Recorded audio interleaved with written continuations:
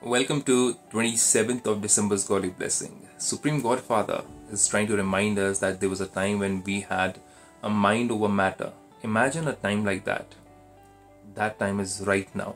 It's the time to reclaim back that very power which we are supposed to have within us. Either we are dependent upon the five elements around us, that means everything which is surrounding me and you, or we are independent. That means we are so powerful that those five elements in different forms, they come to serve us, they come to help God and us out in making this world beautiful. Now you'll be questioning that one sentence which I just said, help God out? Exactly. God doesn't need any help. But when we souls who are His children become so dependent upon the five elements and all the things around us, that we become so weak. Just like, I can't stay without this. I need this kind of facility so as to survive, so as to feel happy, so as to feel comfortable.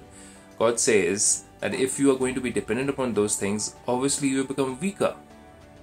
That means you are limiting yourself and you are becoming somebody who doesn't have the power and the strength to attract things in your life which are more powerful. And that attraction can only happen when we don't want those things around us. So desirelessness is one powerful strength where our focus is actually on what we want to achieve in a higher consciousness, and automatically all the things which we see around us follow us. Just like you have the sun in front of you and you have your shadow behind you.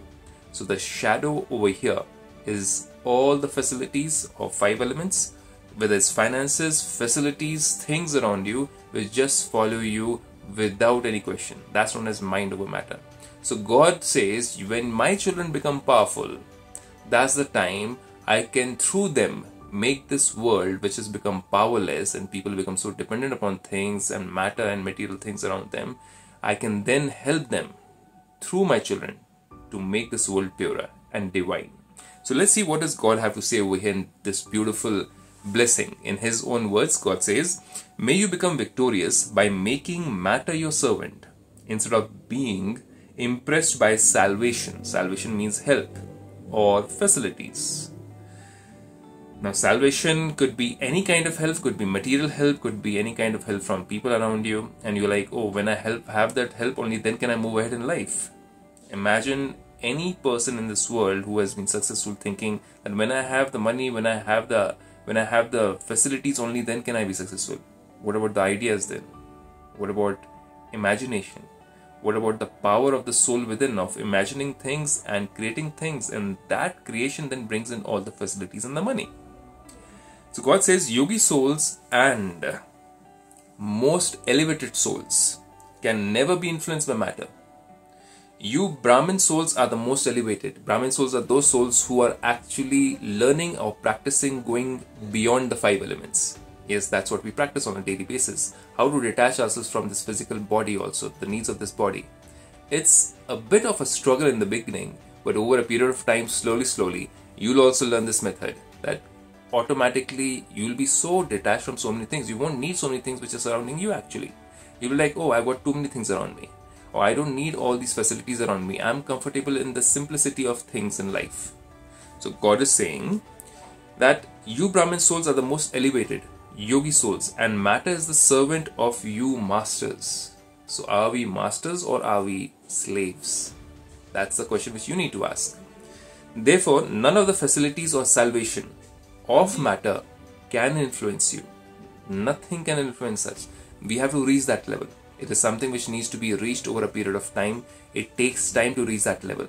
For that, the connection between the Supreme Creator, the love and the happiness from Him when received completely, helps us to be detached. Just like you want a child to remove something which is dangerous in his hand.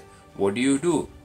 Either you snatch it or you try to give that child something better or something more attractive so that the child says, oh, I'll take this and I'll leave this. Exactly. So either we take God's love and peace and power and happiness and joy, or we become so dependent on the material things that it becomes difficult for us to leave those things around us. And that dependency brings in a lot of stress, that dependency brings in a lot of unhappiness, that dependency brings in a lot of irritation and anger when those things are not working, or those things are not there, or those facilities are not there anymore. So then God says, let the facilities not be the basis of your spiritual endeavor.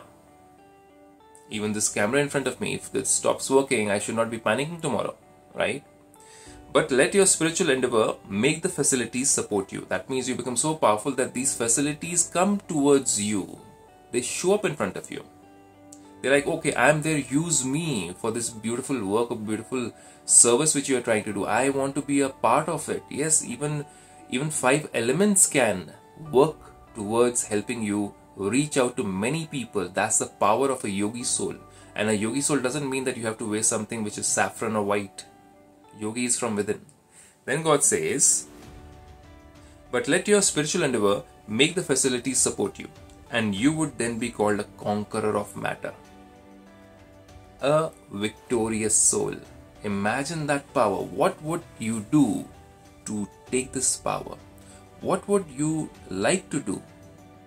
Or how much would you like to spend, if I may ask you? Can you really spend money and make 5 elements in matter a slave of yours? But it's not exactly making them a slave. They're becoming your cooperators. But either we become a slave of them. That is possible. We can become a slave of them. We might be irritated, frustrated, angry, or even jealous when we see facilities with other people and not with us. So God says, focus on not using force or power or manipulation to get those things, but become a yogi soul with the mind being pure and powerful. Automatically those facilities will come to you. You want to try it out? Do join in Brahmakumaris, do the meditation course and learn this power. It's there for free with this Om Shanti.